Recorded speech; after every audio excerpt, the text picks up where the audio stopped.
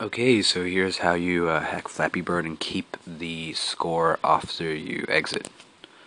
So first you need to have Flappy Bird. Don't need to uninstall or reinstall it this time. Just make sure you have a high score, any high score. Then you need to go and download Root Explorer from the Play Store. So just search it up. I'm pretty sure that's straightforward. And what you want to do as soon as you get to Root Explorer is get to the root file. That's the little you see at the top. It's got just the slash. That's the root file, and you should see folders saying ACCT, cache, config, D, blah blah blah. Once you see data, click data, and then scroll and click data once more. Once you get into this page, you're gonna scroll all the way down and find com dot what's it called again?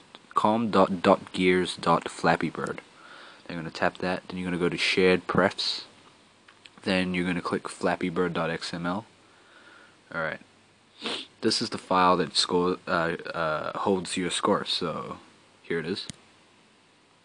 So what you're going to need to do is tap and hold flappybird.xml.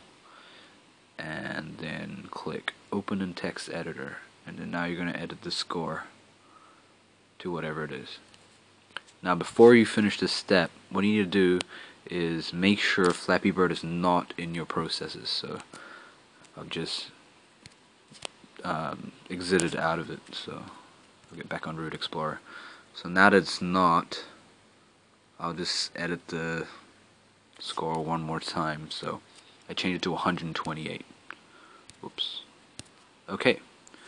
So as soon as I click back, it's going to say you have made changes, you want to save these changes, you hit yes. Now it's going to create a .bak file. Now this is the old file. You're going to need to tap and hold this and delete it. Okay. And then tap on your flappybird.xml again and see that the value has changed. And then you're going to need to stop Flappy Bird. Make sure that you do this or it's not going to work.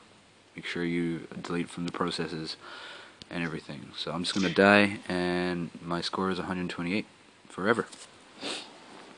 Alright, so I hope this helped you. Please rate and subscribe, and yeah.